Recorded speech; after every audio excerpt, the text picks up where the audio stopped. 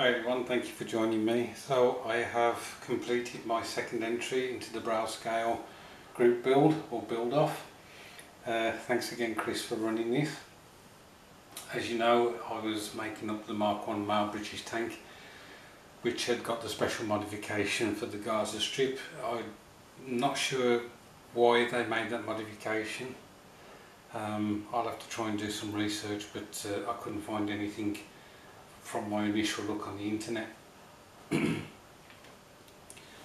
So after the first overwhelming success of the use of tanks on the Western Front in September 1916, the decision was made to use tanks in other theatres of operations. There were supposed to be 12 new version Mark II tanks delivered to this theatre and were to be sent by the sea to the Middle East to strengthen the Egyptian expeditionary forces that acted against the Turkish forces in Palestine. A mistake was made and 8 older Mark I tanks from the Bovington Tank School were sent instead. They arrived in January 1917 but were not used until April, the Second Battle of Gaza.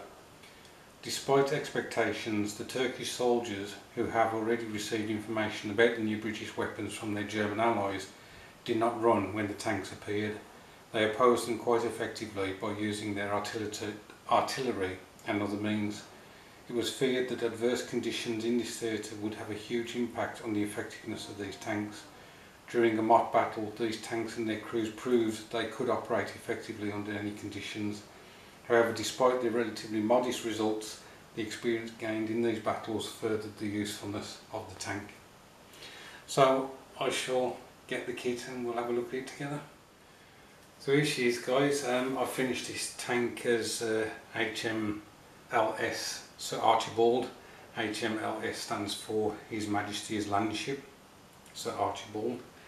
I've already mentioned the issues with the kit when I broke 3 of the items, the 2 girders on the top there and one other item that's not on this build.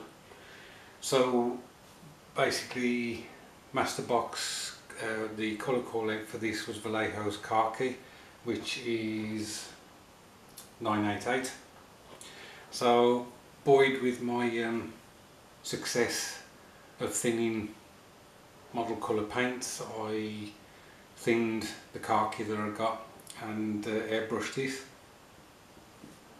Once that was on top of a black primer, sorry.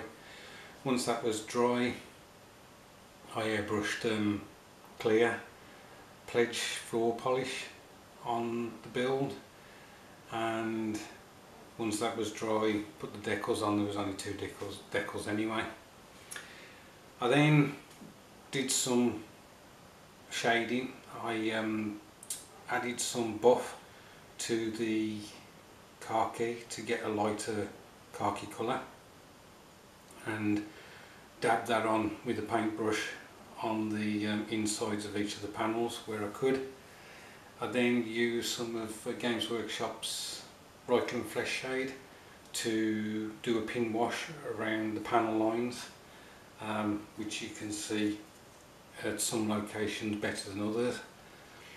I painted the tracks the bolt gun metal that I got, and when that was dry I gave it a wash of Nuln Oil, glass Nuln Oil.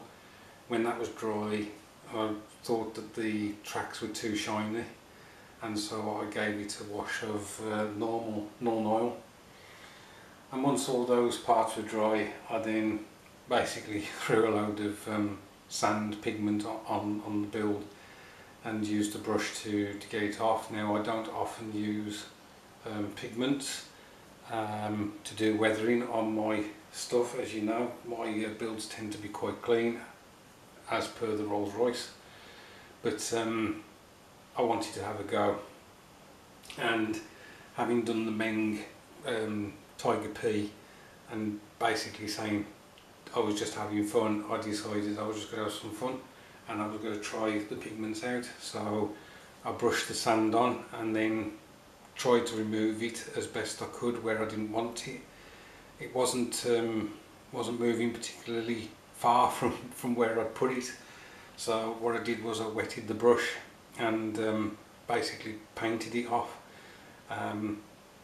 That was a little bit scary on occasions because it was basically painting the build as opposed to coming away.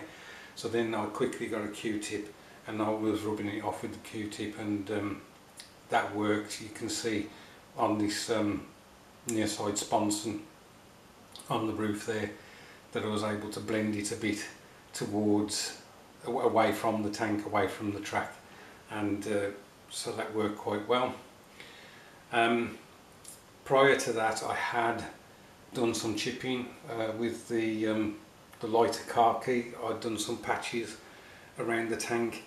Then in some of the bigger patches I managed to find my German camouflage brown, and so I put some brown within the centre of those larger paler areas, and then in some of those brown patches I put a dot of bolt gun metal to give an impression that the whatever had hit the tank had actually gone down to the metal as opposed to just the primer.